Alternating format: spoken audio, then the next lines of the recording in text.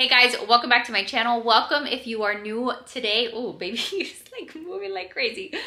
Today I am finally gonna be able to film for you guys what's in my hospital bag. I didn't even know if I was gonna make it this far to be able to share with you guys what I'm taking to the hospital.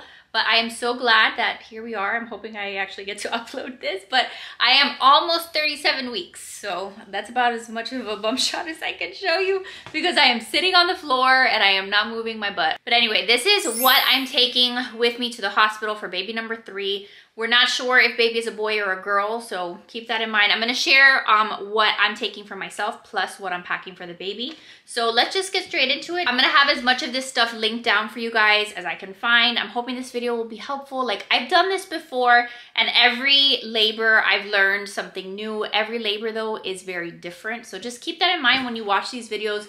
I know you watch these videos as like a guide. Like, I myself found myself watching like a bunch of these videos and even my old videos, which I had done for my other labors. But just go in with that mindset of like, I might end up using some stuff that I didn't think I'd use, or I may end up packing some stuff that doesn't work for the kind of labor I'm having. I've had 2 natural like vaginal births with my other 2 kids. I'm praying that this time again we have a vaginal delivery, but there are some things that, like, if I were to need a C-section for some reason or have an emergency C-section, there are probably things more particular to a C-section that I obviously do not have packed in my bag because I'm not preparing for that. So I hope you guys are doing good. Let's start off with what is in here. I've had this bag for like ever, and it's usually like our weekender bag. I usually pack like all of Jackson's clothes in here for going on a trip, but I am going to use this as my hospital bag. It's from Lulibebe. I'll have a link down below for it because I have a code that gets you, I think, 25% off the bags in case you guys are interested, in case you're looking for like a good weekender bag or a hospital bag like this. I packed this maybe like 5 or so days ago, but I do also have some new stuff in that I'm gonna kind of like swap out here. But as of right now, this is what is in my hospital bag. So actually first let me show you. I'm gonna take my nursing pillow. This is a My Breast Friend nursing pillow that I've mentioned in the like what I bought for the baby video or newborn what's on my registry videos, which I'll have linked down below in case you guys haven't watched those. But since I do plan on nursing, I have always enjoyed having my nursing pillow at the hospital. That way I'm like going about nursing in the most comfortable way. You get lots of support. Baby is still teeny tiny. Sometimes it's hard to nurse without some kind of pillow. So since I already have it, I am going to be taking this one with me. And then I have almost everything else in here that is like for me. But like I said, I'll probably have to swap out a few things. So in here is where I'm planning on putting like just some of my toiletries, like basic stuff. Like I'm taking a brush. I'm taking a claw clip because I'm gonna probably want my hair out of my face, some like hair ties, like just the general stuff like that. I still haven't packed my full-on toiletries, so when it is time to go to the hospital, I'll have to like grab my toiletry bag that has like my toothbrush and my deodorant and nothing crazy, maybe like shampoo and conditioner if I can find like a little travel size bag, makeup remover cloths or like a face wash, just like the very basic stuff that you need so that you can like feel nice and fresh and taken care of. My makeup I'll take, but nothing like out of the ordinary. Then in this pocket over here, I am taking my perineal spray that I have shared with you guys like a million times. The hospital is gonna give you some kind of like dermaplast or something if you do have a vaginal delivery. It's like a spray that you spray down there in your nether parts and it like numbs that area after you've given birth. I have always just been a big fan of the Earth Mama brand. I have always felt like it just does better for me down there and it's a little bit more natural in my opinion. So I'm gonna take this. And then I'm also taking, I think I just have like a chapstick in here, right? I think I had like an extra chapstick that I was like, if I leave all my other toiletries at home, at least I'll have chapstick because that is obviously an essential. So this is like very not organized. I need to organize this a little bit better. This is for the baby, so I'll show you guys that in a minute. If there's one piece of advice that I can give you of things to take to the hospital with you guys, it's gonna be snacks. A lot of this stuff that you'll see, like the hospital gives you, but one thing that I have found in my labors is that like after I give birth, I'm freaking hungry, okay? Like I want food and you don't really know what time of day you're gonna end up like in labor or what time you're gonna give birth, what time the child comes out of you. So I think with Jackson it was that he was born like later on at night. And I believe that the cafeteria in the hospital was closed. And it was just like, yes, I could tell Joe to like go run to the store and get me snacks, but like I kind of wanted him there. So point is, this time around I am packing my own snacks. So that way I have stuff immediately. Like as soon as they give me the green light that I can eat, I can eat. So in here, just to give you an idea, I have a little bit of popcorn that I enjoy eating. These are like Unreal. They're like peanut M&M, but like a little healthier, cleaner version. I have a bunch of like granola bars, you know, things like that that will at least get me by through the night if I am really hungry. These are some other like protein bars that I really like. I'm also taking some liquid IV because as long as the doctor says that I can drink that, since I'm gonna be nursing, I like to make sure that I'm drinking lots of water, and I've always liked to take that. So whatever snacks you might like to eat, maybe take that. I'm also gonna bring to the hospital these booby bars. I've never actually had this brand, but I am a fan of like lactation cookies. I forget the brand of the cookies. The Milk Makers, is that the brand that does the cookies? I will try to put a picture. Those are fantastic. And they just taste really good, whether or not they help with your milk production or not, they taste really good. But I'm hoping that these will be both, that they will taste good and they will help with milk production. So I'm gonna take a box of these. Then I have like the practical things, like I have a really long phone charger. You'll see that in like almost all of these videos. You don't really know where the outlets are gonna be in the hospital room, but chances are you're gonna wanna like maybe have your phone nearby, or you're taking pictures, or you're trying to distract yourself while you're pushing, while you're in labor pain. So the longer the phone cord you can get, the better in my opinion. So I'm gonna tell you guys my philosophy in terms of like labor itself. I don't think that there's a lot that you really need for yourself for when you're laboring. Everyone's gonna have their own opinion on that, but I don't think that there's a lot that you need. With my first, with Riley, I remember that I went out and I bought like the beautiful little hospital gown, and I wanted to have like my own birthing gown. Like that was cute, it looked cute for like the one picture that I took in it, but it ended up getting destroyed and messy and bloody and full of all fluids and disgusting stuff that comes out of you. So then with my second labor, I decided, you know what, I'm not gonna spend the money on a birthing gown. I mean, if you wanted to have one or if you already got one, that's fine, but like it's not like a necessary thing. It's like a luxury, and maybe a luxury, maybe not, because you end up like ruining it half the time and then you spend money on something that then goes in the trash. So I don't think that's necessary. I don't think that you really need anything fancy. Depending on the labor itself and like how it goes, like you may not even have time to like, you know, get everything perfectly ready like you have in your mind and your perfect birthing plan. Just know that going into it. Like with Riley was a very special labor. It was not the greatest of experiences. And by the way, I have both of my kids' labor and delivery vlogs here on YouTube. So if you want, I'll try to see if I can link them down below for you to watch them if you're new here, if you've never seen them before. With Riley, I was 41 weeks when I delivered her. And it was one of those scenarios where I wasn't sure if my water had broken. So I went into the hospital and like for them to check if it was actually my water or if I had just like peed my pants. And they're like, no, like your water has been broken. And then after that, I was like immediately admitted into the hospital. So it wasn't like a super planned, super like well coordinated like arrival to the hospital. With Jackson, it was a totally different experience because Jackson was 39 weeks and it was like a scheduled induction. So that was like freaking going on vacation. It was like I walked in and they were like, oh, look, your gown and your socks are here waiting for you. Make yourself comfortable. We'll be right with you. And then we'll start the process. Like two totally different experiences. So just keep that in mind is all I'm trying to say. I'm sure you've heard that before. But most of what you're gonna need is for after. Like after the child comes out of you, what is it that is gonna make you most comfortable? So for me, I am taking some nursing bras because again, I wanna be comfy and I wanna make sure that nursing is, you know, comfortable, easy access. I bought this new one from Amazon. It's the Mom Cozy brand. And again, if I didn't say it already, like everything that I can find for you guys, I'll link along with my sizing and everything in the description box. But these are fantastic. Like I think I paid, I don't know if I paid like 30 bucks for them. They weren't like the cheapest, but they also weren't a fortune. But this is like a really nice nursing bra. I've had other nursing bras and I haven't really loved them. This one is super nice. It does have like these cups inside that you can take off or leave in there. They're not like sewed in, which I wish they were like more sewed in.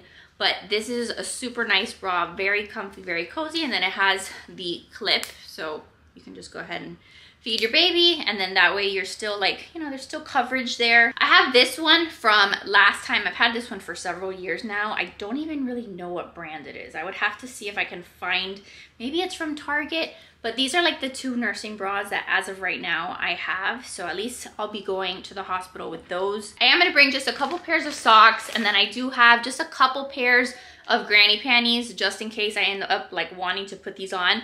But I will tell you that I have always been a big fan of either like the mesh panties that they give you at the hospital, or what I think I liked even better last time were like the disposable like adult diapers. So I did buy a pack of these. I've never used this particular brand before. I think last time I used like the Always brand, but this says organic cotton cover period underwear, and that's literally what it is. It's like a giant diaper that you wear, and in my opinion, based off of my other labors, just find that it's easier. Just like put something there. You're not worrying about like these giant pads, because in the hospital, if this is like your first time doing this, you get afterwards, like they'll give you these mesh panties that you can put on, but then you've got to put like this literal like wee-wee pad. Like if you have a dog, like a wee-wee pad, like you literally put that in your underwear, and then you're like walking around and there's like all of this material down there. And I don't know, then you're like feeling like it's out of place. It's just not fun. It kind of feels like just awkward and weird. Not that like wearing a diaper isn't awkward and weird, but I just feel like everything's like all in one place. And then when you're done bleeding in that and you just switch out, you just change out the whole thing. And it's just easier. The other thing that I got just in case along the same lines is I did buy a box of like the Freedom Mom, I don't know exactly what they're called, but I'll put a picture here. I think that those are more similar to the mesh panties, but I've heard that some people have really liked them. So I'll keep you posted if I end up going one way or the other, like with them. And after I give birth, I plan on like updating you guys on like what I actually used and what was helpful, all of that. But I'll have a couple options, because to me, like postpartum and like after I give birth, that's really what I want. I want to feel the most like myself that I can. I want to feel not dirty. I want to feel clean. I want to be able to take a shower. So for the shower, I actually bought a pair of like little sandal things that I can take into the shower. They haven't gotten here just yet. I think they get here tomorrow. But I bought like a pair of like new little sandals so I can hop in the shower. Obviously, like those are not necessary. You can take a shower without special like bath sandals, but I'm in Miami and whatever, I'll use those again and again. But things like that that are gonna just like make you feel nice, because you've just been through something very traumatic. You've been through something that has taken a toll on you, and yes, God willing, everything goes well, and God willing, you have your baby that you get to hold in your arms, but it takes a toll on you. So you want to feel like nice and do something nice for yourself in terms of how you feel afterwards. So I've got like the basics, the bras, the underwear. I'm gonna take 2 nightgowns that I just bought from Amazon, and I'll include some footage of me here wearing them so that you can see what they look like. I got this one that is really, really soft and cozy. It's just like a dress. And this time around, I think that postpartum, I'm gonna be more of like a dress girl versus like a pants girl.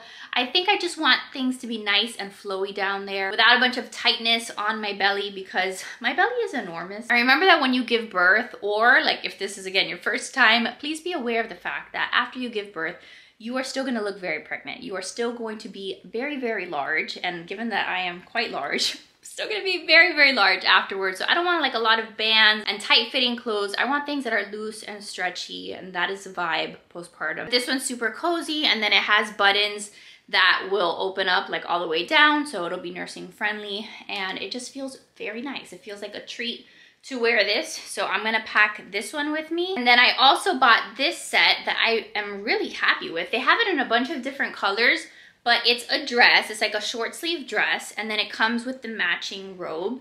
But the robe is very lightweight. I don't know if you guys can see that. Like it's very stretchy, very comfy, but very lightweight, because I have another robe that I have at home, but it's kind of like, it's like more of a cozy material. And again, I'm in Miami, it is the summertime, it is very hot, so I wanted something just lightweight that I could throw on over other PJs, but it's a set, so I can wear them together, and it looks really cute. And then the dress itself is very nursing friendly. It just like opens up in the front, so I can nurse in this, and I really like this. So I've got 2 like PJs, loungewear that I can wear when I'm in the hospital. And then I will just take 1 pajama set that's like pants, in case I decide for some reason, like, I don't know, I'm not feeling the dresses, or I don't know, I want to be a little bit more covered up, or I'm bleeding a lot and I just want to feel more secure down there. I have 1 PJ set that I really like. These are from Amazon too, but it's just like a plain black pants pajama set, very comfy too, and then it's got the buttons going all the way down, so nursing friendly. So that is going with me. And then I do have a cardigan in case it's cold, in case I just want to be just warmer or whatever. I have just a cardigan that I'll take with me. I do also have like an outfit to come home in. So this is another little set that I bought on Amazon. It's a really long top, and then it comes with the matching shorts. So even though the shorts, like I'll be wearing the adult diaper, and maybe, I don't know, like maybe that'll be like too tight on my butt and you're gonna see me wearing a diaper, but like whatever, I'm just going home, so it doesn't matter. The shirt is long enough that it'll cover my butt. The chances are it'll be fine, but just something to come home in. And then I am gonna take this, which I packed the last time, and thankfully, by the grace of God, I didn't need it. But you guys, it's an inflatable donut for your butthole. It's an inflatable donut in case you have really bad like butt labor, birthing pain, in case it's really hard for you to sit. With Riley, Riley destroyed my butt. Like, I don't know what the heck she did when I labored with Riley, but after I gave birth to her, I think it was more painful just to like sit and just be sitting, because my whole butthole area hurt a ton. So I remember like my mom running and like grabbing this for me, and I have kept it ever since because I'm paranoid that I'm gonna give birth again and have that same pain and not be able to sit. So there we go. I have my butt donut that I will take with me. I did see though like a TikTok from somebody or like a reel from somebody recently that showed kind of like the same concept. Like if you end up with really bad like butt pain, something that you can do is like if you have a boppy pillow, like I don't know that this one would be the greatest because it's not like the right shape, but if you have a boppy pillow, sometimes you can use your boppy pillow as kind of like that butt donut. But then I don't know if you're gonna want your butt, like also your kid, like sitting on it. But that's like the general idea, like something nice for you to be able to sit on, because sometimes like that area, like it really gets destroyed. But that's really what I'm taking for myself.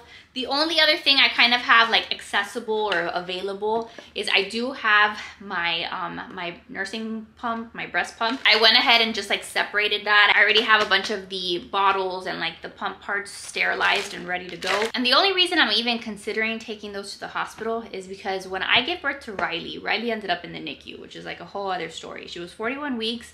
I had not at all anticipated that she would need the NICU, and then she wound up in the NICU for 3 days, the worst 3 days of my life.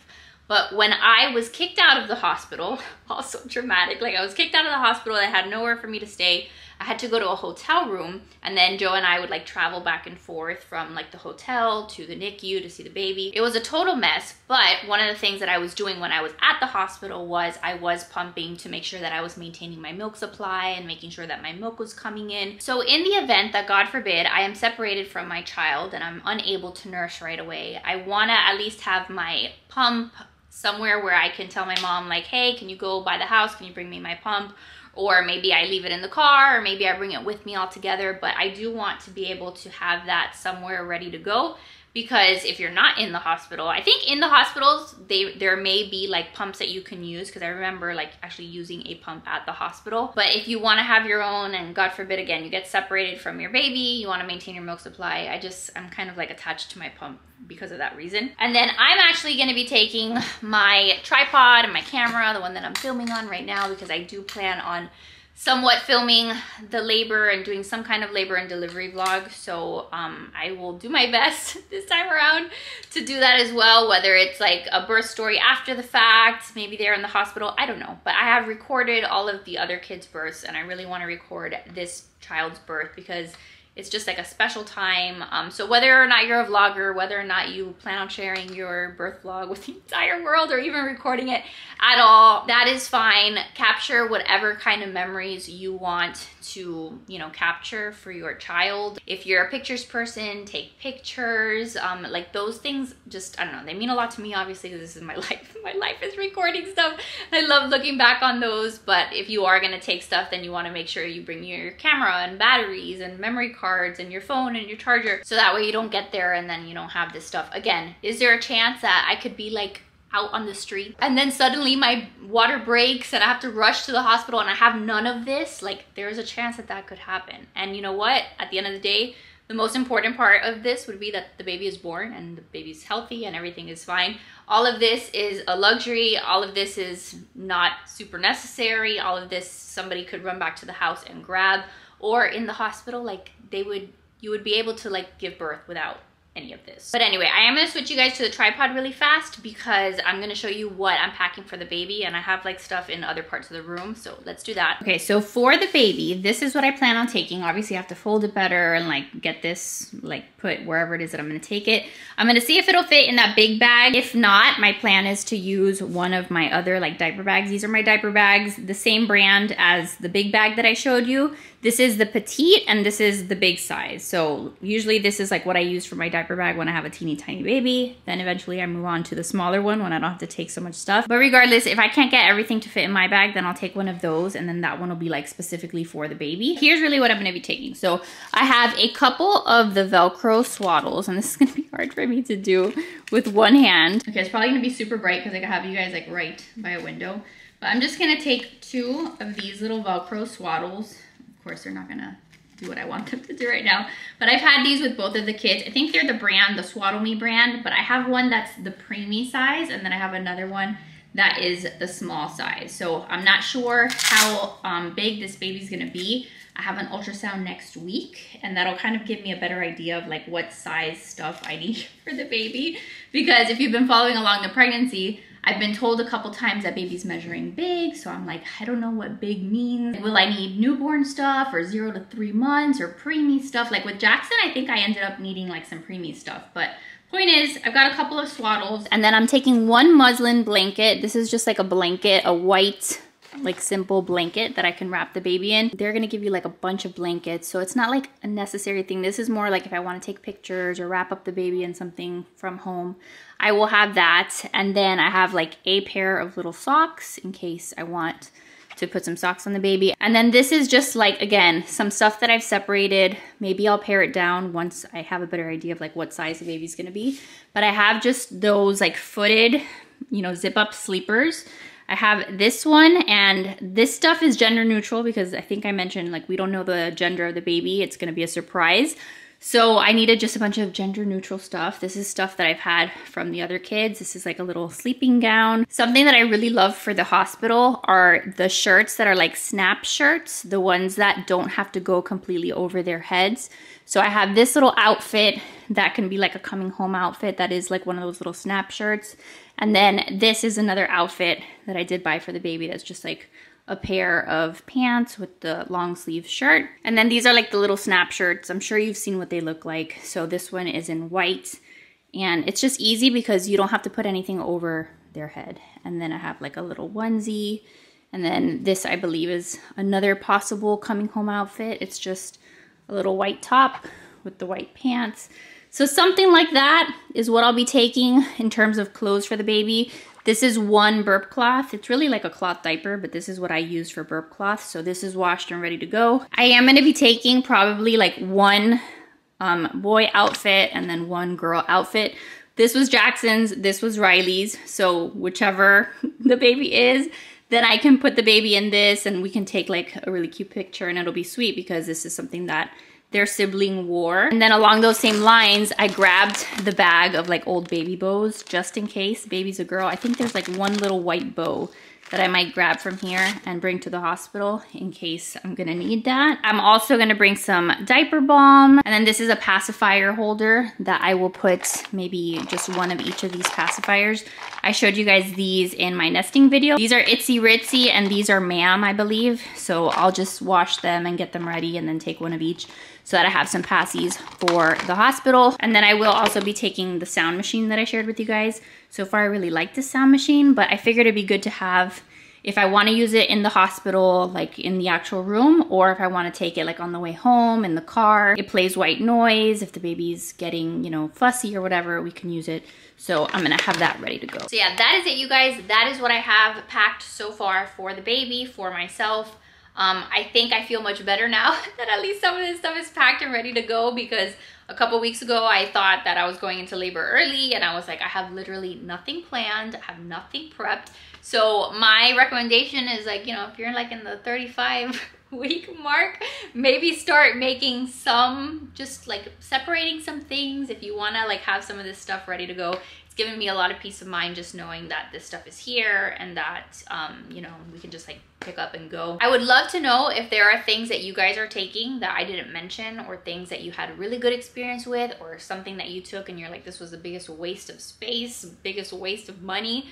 Let me know what your experiences have been like. I know I didn't mention like a Perry bottle. That's because I don't even think I'm gonna purchase a new Perry bottle. The hospital will give you a Perry bottle, and I remember that with Riley, I believe I got like a fancy one, or maybe I didn't. And then with Jackson, I think maybe also I I bought a separate one, but I know for a fact that I didn't end up using like the Freedom Mom one because I just used whatever the hospital gave me. Like by Jackson's labor, I was like, let me just use whatever the hospital gives me. I don't need anything fancy. I just need to like wash myself down there. So I'm not planning on, if I can't find my old one anywhere, which I haven't found it yet, then I'll probably just use the one that the hospital is giving me. And then I think also like sometimes I have liked, or I have brought with me in the past, like a fan, like a little handheld fan. If I can remember to bring it, I will, but I think I brought it with Jackson and I didn't end up using it. Since his labor was so easy and my contractions with Jackson were really not at all